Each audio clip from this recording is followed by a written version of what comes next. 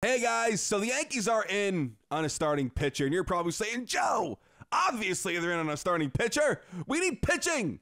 The starting rotation has been so inconsistent. Of course we're in on a starting pitcher. Well, guys, I'm going to let you in on who that starting pitcher is. And it's not Luis Castillo. It's not Frankie Montas. It's a brand new target. But before we get into that, if you guys enjoyed the video and you love Yankee content, please do me a favor. If you're not already, please subscribe.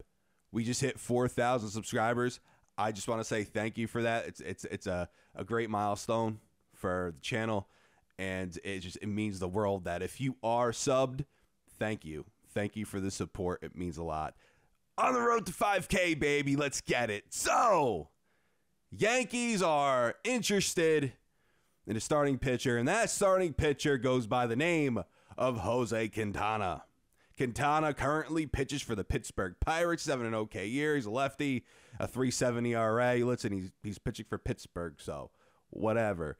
But Quintana would be a nice piece for the Yankees to add. Just add a bit depth, eat some innings for that Yankee starting rotation. Listen, Nestor Cortez is a career high of 93 innings. Severino, he hasn't pitched, I believe, 150 innings since 2018. So we're going to need a couple of guys, not just Quintana, but a couple of guys that could go in there and give this rotation just some rest. And we need that added depth, and Quintana would be that depth piece. Now, I know you're probably saying, Joe, but I want Castillo, I want Montas. Listen, I do too, and we sure as heck could use one of them. But I like that the Yankees are exploring other options, and Quintana would not be a bad piece to add to this team. He would not. The White Sox are also in on Quintana, so there could be a reunion there. Quintana actually spent part of his career with the Yankees, just not in the major leagues. He spent 3 years in the minor leagues. Then he became a minor league free agent, and the rest is history. He's had a decent major league career, spent the majority of it with the White Sox, then with the Cubs. I believe he had a stint with the Angels, now the Pittsburgh Pirates, and the San Francisco Giants he had a stint with last year. So Quintana, I would like him personally. Like I said, it's a piece that we can add that could give this rotation some rest. Now, I want to talk about something else. We're going to go off topic. Just really quick, guys. I want to talk Joey Gallo. I want to talk Aaron Boone. Last night, you take out Isaiah Kiner-Falefa, who I believe had 2 hits in that game against the Mets. You take him out. You put in Joey Gallo. Isaiah Kiner-Falefa is actually on a hitting streak. He's one of your hotter hitters, one of your in this lineup right now. And you take him out, and you put Joey Gallo up there. This is why Joey Gallo can't be on the roster, because Aaron Boone is too damn tempted to use him.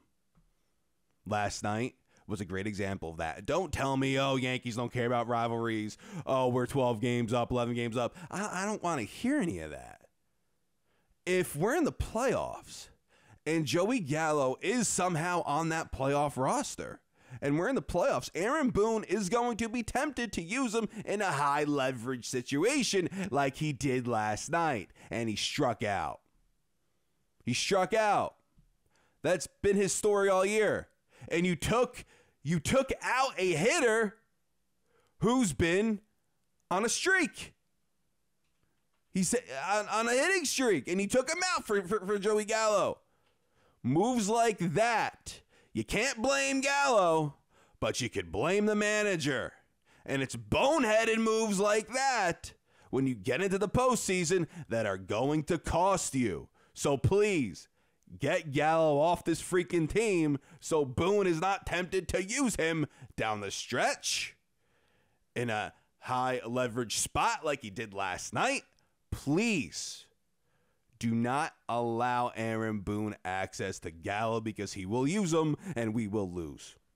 All right, guys, thank you so much for watching. Hit that like button, hit that subscribe button, comment down below what you think. Like I said, if you've been subscribed to this channel for a bit, or you're brand new, thank you so much for being a part of the 4,000. It means the world to me. We are on the road to 5,000 now, so for whatever reason you're this far into the video and you're not subscribed, do me a favor, hit that subscribe button. Let's get 5,000. So guys, thank you so much for watching. This is Joe. Until next time, signing out.